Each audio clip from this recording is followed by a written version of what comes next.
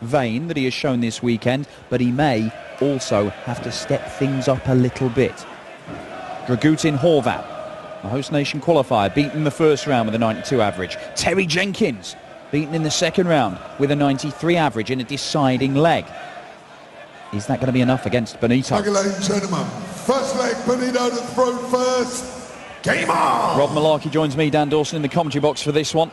Benito is the favourite here and a potential winner of this title. 174. And he was fifth favourite in the betting at the start of play today. 20-1 on Benito van der Pas winning a European Tour title here this weekend. Joe Murnan, the outsider, at 125-1. But, as you say, this is the intriguing section of the draw. And Van der Pas will be looking to make the most of it. 125. No such thing as a free ride or an easy passage. But it is all taking shape very nicely indeed. As you mentioned, Murnan has worked hard already this weekend. 180. And he's in good shape in this first leg as well. A 180 on the board, on the Van der Pas throw as well. Well, good sign for Joe Murnan, because in two previous games this weekend, which had lasted, what, 18 legs, he'd only hit 180. So he's doubled his tally. I don't think he'll go for one here. 85. That's hilarious. Benito, you require 105. 105 for Benito. Probably look at the bullseye to start with, I would think. Or maybe straight at the treble 20. Oh, wonderful. Double 16 for 1-0. 12 darter, Benito van der Pas, ton plus checkout. Van der Pas, second leg Joe to throw first. Game on. Yep. Signal of intent there from Van der Pas. 99. On his throat.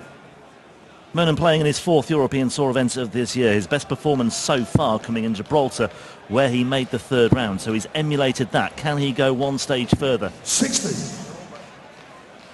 That is the question. Beat Terry Jenkins yesterday, so he's already accounted for one seeded player. Went to an 11th leg, that one. Averaged 93.29, but as you say, no 180s for him in that one. Had to overcome the German crowd as well as Dragutin Horvat in the first round on Friday. 80. Yeah, I think realistically, if Joe Murnan is going to make it to the European Championships in Hasselt, he's probably going to have to make the semi-finals this weekend. He's not qualified for the 100. last Euro Tour event of the year, so this is his last chance to pick up some money on the Euro Tour. £5 for making a semi-final and taking to that £9 mark, and that may well be enough. There is an outside chance it could be higher than 59. that, but it looks like that's going to be enough. Yeah, 4,000 at the moment he's on. Just this one event to play, and guaranteed at least 2,000, so he needs more. He needs a lot more.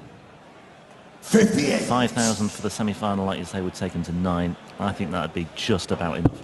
We think so. There are strange things that could happen, but we're talking sort of unprecedented levels of strange. 54. Even for these guys. 56. But he is looking good to get his first leg on the board 83. here. 83 leaves 103. He's just seen Benito take out the 105. Oh, this could apply some pressure though, couldn't it? Couldn't it? 139. Yes, it could. Joe, So he's left the 107, having already taken out the 105. Well, it's okay, that. That's Well, not. it would have been if he did the treble 20. 11 score. Dear. Benito, you require 107. Well, Benito van der Pas then for a break of throw. Looking at the 17s, but he did that. 90. And the treble. Well, 11 Joe, you scored require means that 92. Murnan may start on the bullseye here. Oh, well, 5, so 87 left. Needed the treble 17, doesn't get it. And 52. well, he tidies it up with that last dart, but it 60. may be in vain because Benito van der Pas looks at double 8 for a 2-0 lead. Game show. Oh, it is in. It is in. Couldn't quite tell from the camera angle there, but Benito, that will do.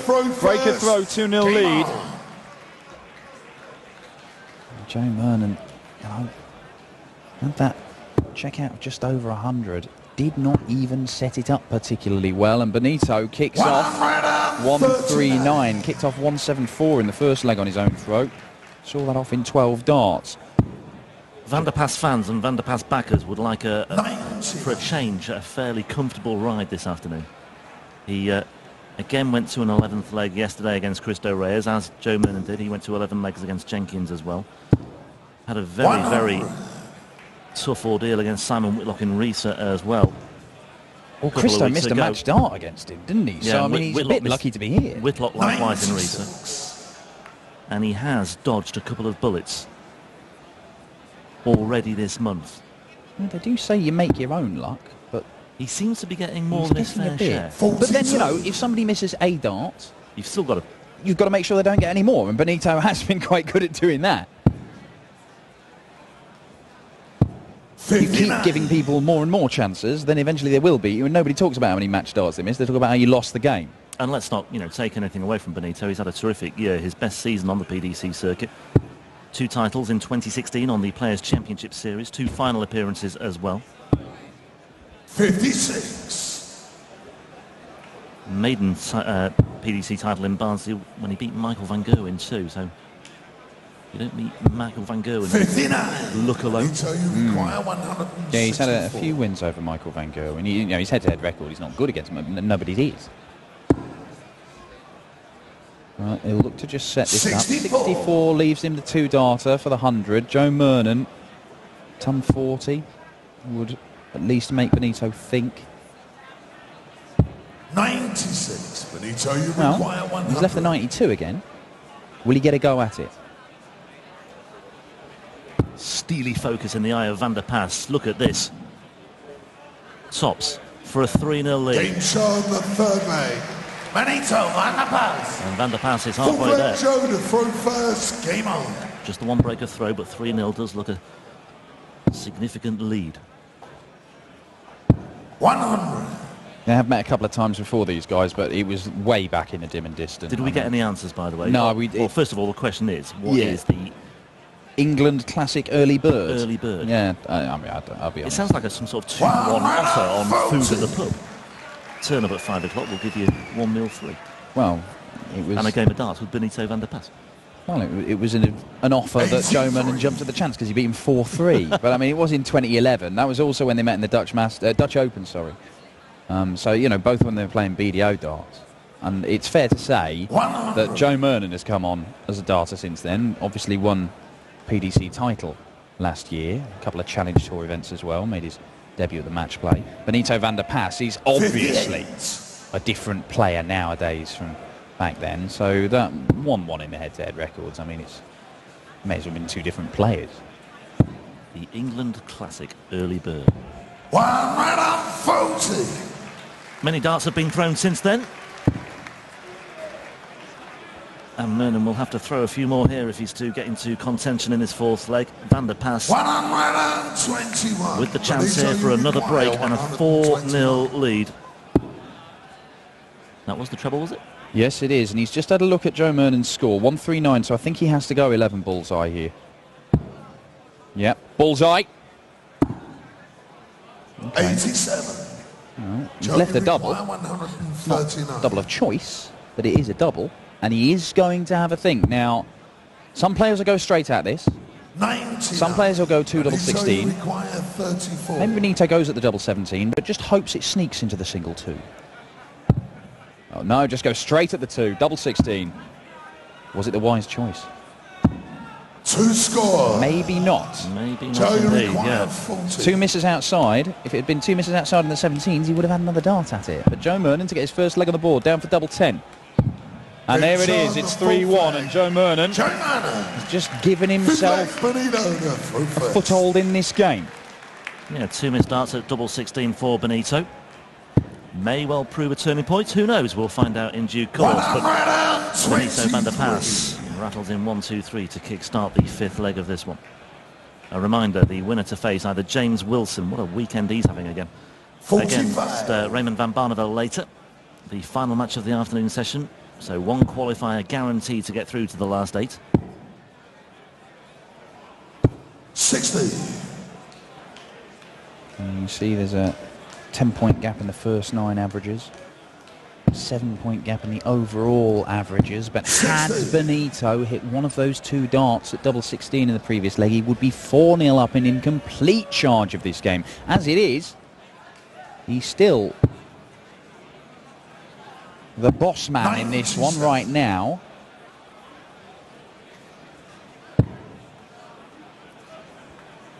Yeah, certainly is. There's a sizable gap, and Murnan isn't making any inroads at all. So 131 the gap, and Van der Pas can embellish that here in style. 105. So 3 darts away from a 4-1 lead. 54. And once again, So Murnan you require 160. just can't register anything significant at all here. 96 remaining. Well, he won't be finishing this time. 42. We've seen some impressive performances today already. Gerwin Price was excellent in seeing off Mensur Suljovic.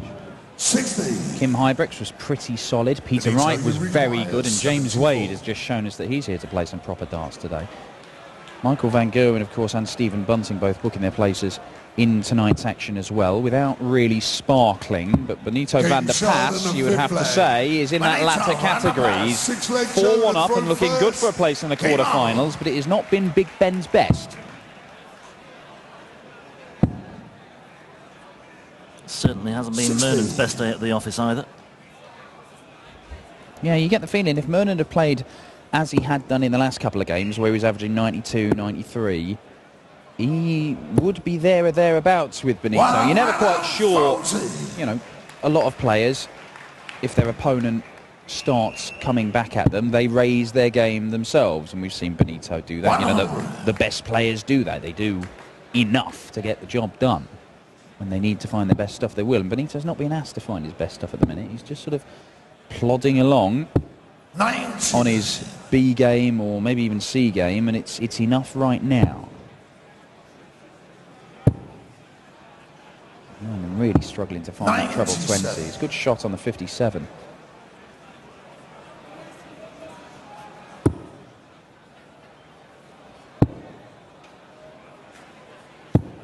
Oh, no. 77. More difficult to find his way through to the treble 1 than to hit the treble 18. Benito somehow managing to do it. Murnan down to a finish, but a ton 40 from Benito would hurt. Now then, Benito. Oh, that is superb. What a set-up shot that is. Well, I was just going to say, Benito had been plodding his way through this particular leg, although Murnan might just pull off something spectacular, and he almost did. Benito, you require 32. But suddenly Van der Pas turned the screw, and double 16. He's not had immense joy on double 16 so far today. Missed it a couple of times in the 4th leg, but Benito Van der Pas. finds it in the 6th and leads 5-1. Yeah, both players plodding through that particular leg. There was a real hush around the arena here as well in the Glass Palace. It's been that sort of game, but Van der Pas has been just about too good. 96. Yeah, you saw Scott Taylor in the crowd there. We saw him make his Euro Tour debut here this weekend. Another lad from Bolton. Evidently supporting Joe in this one, but he's not had a great deal to shout about. That 148 would have given him something. Unable to find the double 14, and Benito van der Pas making Joe Murnan pay. And it looks very much like Joe Murnan will be going no further in the European Darts Grand Prix and will not be competing in Belgium at the European Championship either. We know Big Ben's going to be there. It's just a case of where he's going to be in the seedings. In fact, it was his movement into the top 8 that meant that Phil Taylor is no longer in the top 8, so he'll be a dangerous floater, as they say. So a good run here from Van der Pas this weekend. A similar run in Hildesheim in October. And you would fancy his chances. Really was given a massive helping hand by that semi-final appearance in Riesa a couple of weeks ago. That did his prospects of being amongst the top 8 seeds the world of good. But he's backed it up well here. 99. Or is backing it up well here at the moment, assuming he does get through, and it looks as though he will. Might have to go to another leg here, though, with Murnan sitting on a ton, but this will apply something. Oh. 180, Joe, you require 100. 2 goes at tops, though, for Murnan here. Double 10. Game shot, the Good stuff from Joe Murnan, digging deep and breaking the Van der Pas throw for the first time in this match. And you never know. Look, Joe Murnan holds here. It's 5-3. Maybe there's a way back into this one. 85.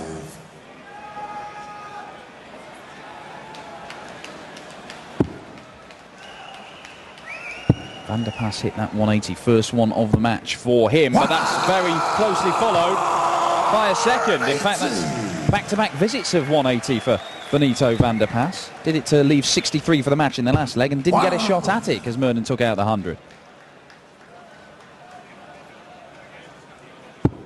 Ooh. Oh well. We never really thought it was going to happen, did we? We didn't think it was going to happen. It doesn't happen. It doesn't happen on the European tour. It hasn't happened since 2013. 100.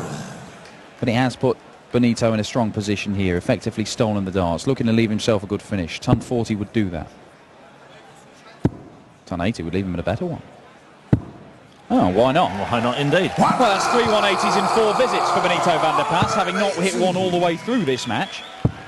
And he has left himself 56 for a potential 11-darter, a break of throw and a 6-2 win, and a place in the quarterfinals to face either James Wilson or Raymond van Barneveld.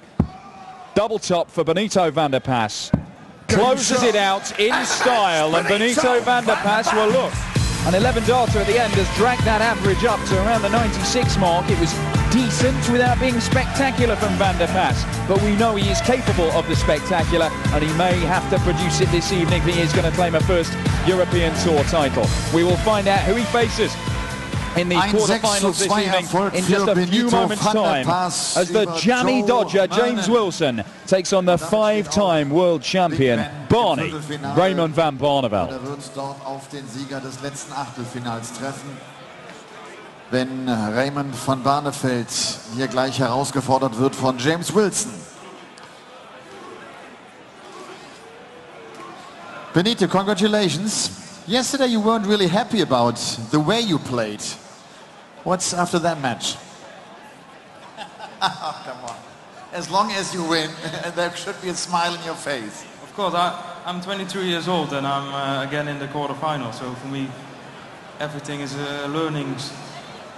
Everything is a learning, yeah. Another quarterfinal for me. That's good. Could be that you play Raymond van Barneveld. Was he actually the reason why you started playing darts? Yeah, I think so, yeah. When he won in 2002 or... 3, I think. This is the 3rd title, yeah? Then I started with darts, so... Kind of an idol for you? No, not an idol. I don't have idols. I want to be the best and I'm practicing a lot and what I say, I'm 22 years old, I'm in another quarterfinal and hopefully in 2 or 3 years I'm top 10 or maybe. Okay. See what's happened later. See you in the evening. Thank you very much. Benito van der Pas.